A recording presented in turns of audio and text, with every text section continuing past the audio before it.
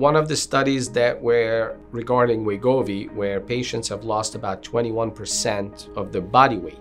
And it's interesting how the studies always code body weight. So we don't know if it's total body weight, probably total body weight, I'm assuming. Because when we talk about weight loss in surgery, we talk about extra body weight. Because we are targeting the extra 100 pounds that a person is carrying. So when I quote to you 70% of extra body weight, I'm saying if you weigh 100 pounds, with surgery, you'll lose 70 pounds, hands down. Within 9 months, and you'll keep it off for 5 years or more. Average for that to happen is 76%. So I have solid data because this has been out for over 25, 30 years now. But now when you talk about the medications, we really don't know. What's the 5-year rate? We don't know. What happens, what we know is in the studies, the patients have lost 21% of their body weight.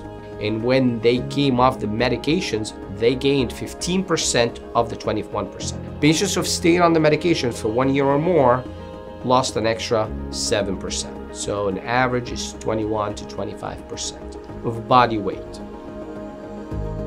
But again, like every other medication in the world, you need to stay on the medicine to have the effect. Same thing as when you have hypertension or high blood pressure. You need to be on your medications to have your blood pressure controlled. If you come off the medicine, your blood pressure will go up. In surgery, if you have high blood pressure because of obesity, we operate on you, your blood pressure will be cured.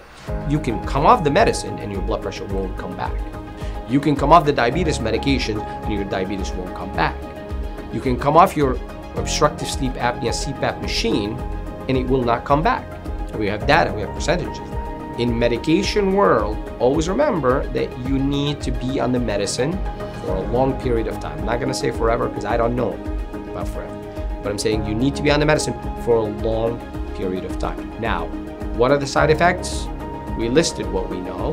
What else is there? We don't know. No one has published anything about it yet.